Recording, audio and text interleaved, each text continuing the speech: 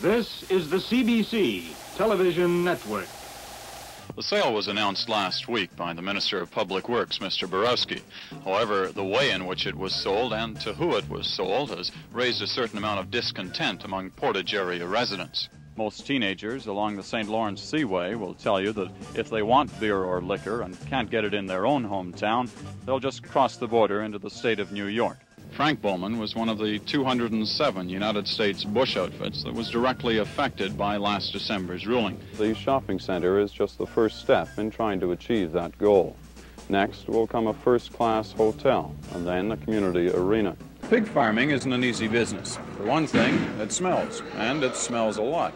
For another reason, the hours are long. When these fellows get hungry, you don't have any choice but to listen.